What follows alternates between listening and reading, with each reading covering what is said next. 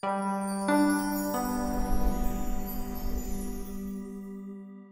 church, we're back. We're going to do 1 Timothy chapter 4. It's such an honor to be able to do these with you. So we're going to get right into it. Let's pray. Holy Ghost, we thank you for being with us in the Word today. This is your book.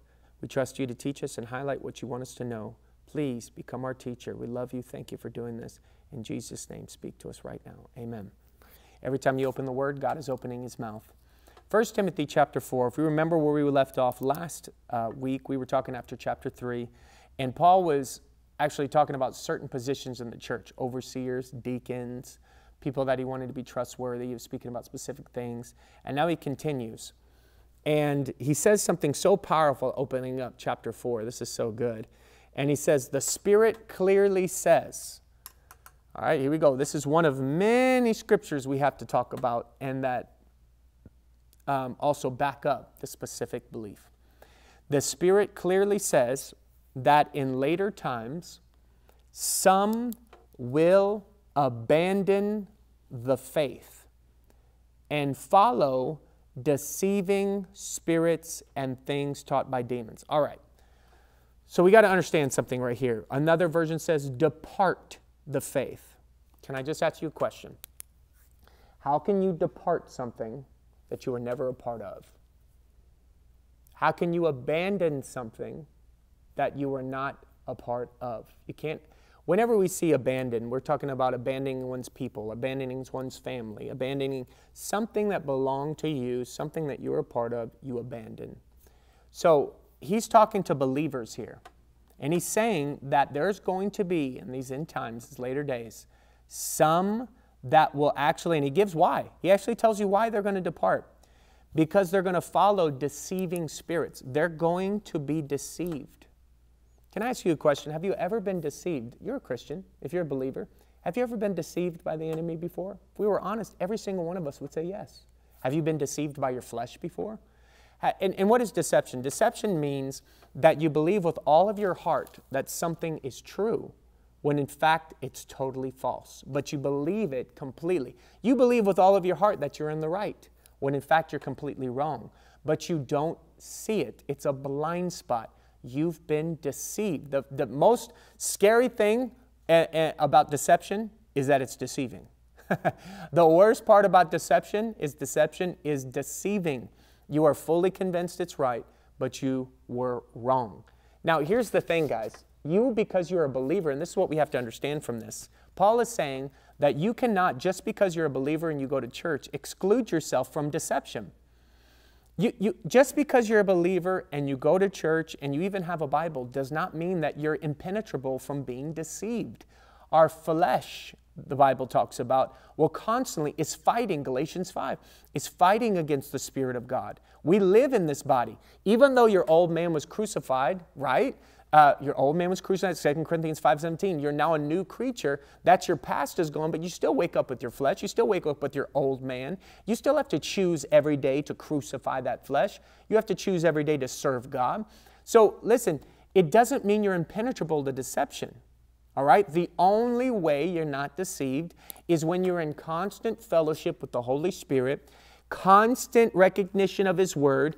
The truth is ever before your eyes. How many times in the Bible do you read, do not let this book of the law depart from your mouth, but don't let it depart, but meditate on it day and night. Therefore, you'll succeed in everything you're going to do. Psalm chapter 1, He who constantly is in the Word of God, it said He'll be rooted like a tree by rivers of living water. His leaf will not wither, and he will bear fruit in every season he's supposed to bear fruit. You see, there's a consistency. Jesus says, man does not live by bread alone, but on every word that proceeds from the mouth of God. The word proceeds means continually proceeding. It's got to happen again. You got to hear God's voice today. Hear Him again tomorrow. Hear Him again the next day. Hear Him again all week. It's a constant proceeding. So the only way you will not be deceived is not by being in a church that's powerful. It's great, but that's not going to keep you from it. You yourself have to become the church by allowing the Word of God and the voice of the Holy Spirit to penetrate you daily. Then you will not be deceived, because the one who loves you will keep you in the truth. He'll remind you of the truth. You'll have the word in you. You're not going to be caught up by these things. But he's trying to tell you, some who are even in the faith, those believers, not people who didn't believe and we weren't even sure if they really believed. No, that's not what he's saying. Some will abandon the faith. Believers, they're going to be deceived. Okay, this is really important we understand this. And they'll be deceived, and those deceptions and things are things taught by demons. There are so many beliefs, guys, that we could talk about right now. Think about so many beliefs that are even sometimes being taught in the church, right? We could think of some obvious ones. Think about some obvious beliefs that can take people off course that are being presented in the church right now. How about this belief? How about just the common belief of everybody's truth is okay? That's in some churches right now. It's not that the Word of God is the overarching defining truth. There's actually a type of Christianity called progressive Christianity. Progressive Christianity is the kind of Christianity that says that God is gray. God is not black and white. God is gray. You know, you can read the Word, but you know, if that's not, it doesn't apply to you anymore. You know, this was thousands of years ago, you know, when this was written. And, you know, the way that I live my life, I don't necessarily like the way that was said. You know, I don't feel that way anymore. So you know what? Okay, if you don't feel that way, then fine. It's good for you. All right? Yeah, your truth is okay. You know, my truth, your truth, you know, I just don't want to hurt your feelings. I don't want you to feel like you're not accepted. You see, the worst thing that's in progressive Christianity, this is a type of Christianity that's permeating many places right now. It's a humongous doctrine of demons. And the number one thing of it is this, that they do not want you to feel unaccepted. So in other words, you could still be living lies, saying things that are hurting you, but for the sake that we don't make you feel unaccepted, we will not confront it. Not with our own opinions, but confront it with the Bible, just the truth. Dangerous. This is one of these things taught by demons. And if people who are actual believers will be in the church, it's already happening. We've seen people will literally abandon their faith for a thing they're still calling the faith, but it's not the true faith anymore. They left their first love. They left their first love. Remember what Revelation says? He's talking to the churches. And he says, I have one thing against you. You have abandoned and left your first love. You're doing things, but you've abandoned me. You got to know me. You're following these other things. Remember later on it talks about, Paul's writing this as well. He said that there's going to be a kind of godliness in the end. It's a type of godliness, a form of it, but denying the power that could actually change and set them free. In other words, they're going to have the look of Christianity, but they're going to have abandoned or denied the power of Jesus, the truth that will convict them and set them free and actually help them to live free lives. So listen, guys, we have to be aware of this. You are not above deception just because you call yourself a Christian. Okay? You have to be found in the Word of God. You have to be close to Jesus. Take that as a great warning, but also a great encouragement if you're in the truth right now. Keep on going. Stay strong. Don't grow weary in doing good. Such teachings, verse 2, come through hypocritical liars whose consciences, these are the kind of people that are going to say this. Wow. Wow. These people whose consciences have been seared as with a hot iron. So how do you have a conscience? We know what our conscience is. Our conscience, right, is part of our spirit. Our spirit is 3 parts. Our body's 3 parts. Our soul is 3 parts. Our spirit is 3 parts. Our spirit is our conscience, our intuition, and our communion, or our wisdom. Our conscience, our intuition, and our wisdom. That is what comes from our spirit, okay? Our conscience, therefore, is where the Spirit of God speaks through. It tells us what's right and wrong, right? In your conscience, even people who aren't saved have a conscience. They know what's right or wrong. So here's what he's saying. He's saying you can listen to God's voice. You can hear what is right, but you can ignore it enough times that what happens is that sin or that darkness by disobedience or whatever it is that you're believing, that deception permeates you, and it literally like a hot iron will sear your skin. What happens when you do that? You hit the nerves. You can, right now, if you hit me with a hot iron and if I put my hand on a hot stove, I would scream.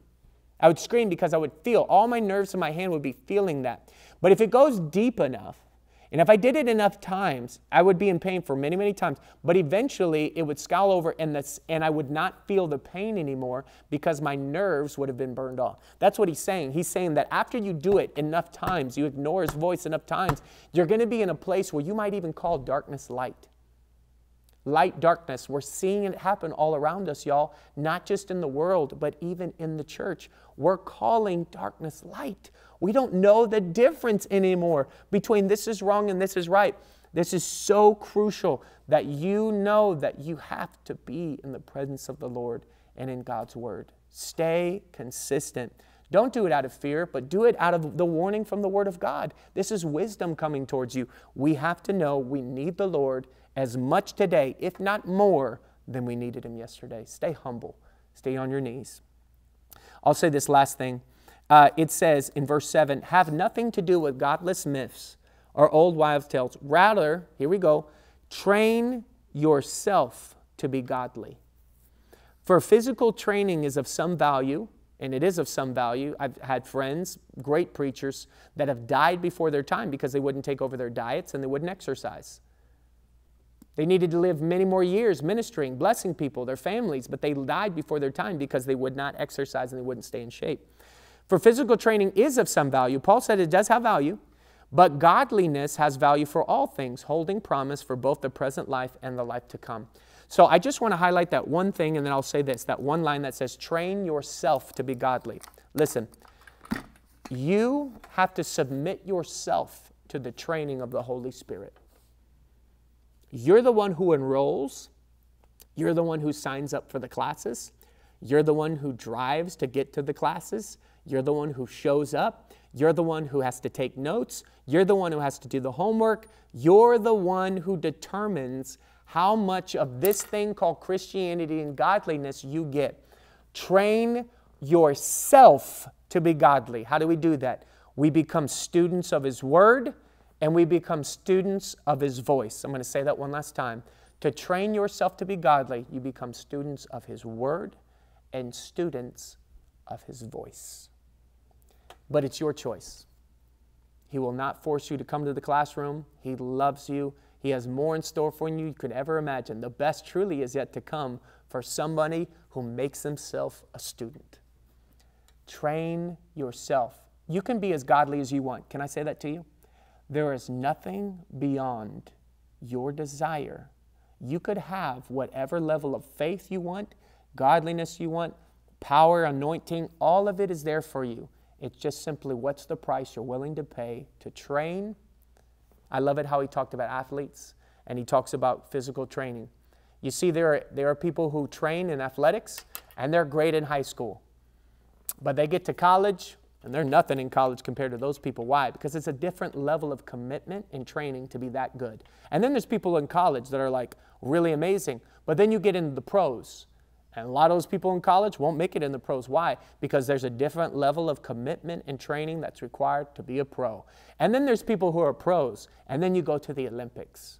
And when you get to the Olympics, you don't just have the greatest in your state, the greatest in your nation. You're going against the greatest of all over the world. And the person who wins the gold medal, I promise you'll never find any other situation. That person, if you look at their lifestyle, they have given their life to training, toward dedication, toward suffering through pain, to pay the price to be great. It's the exact same thing with God. God said, I paid a price to give you everything. Now I'm asking you to lay down your life, pay a price to pick everything I gave you, pick it up, and not leave any potential here on earth. God bless you today. I pray that you're really blessed by this. Please consider what I've said. Have a great time all week long in the presence of Jesus. The best is yet to come. Love you.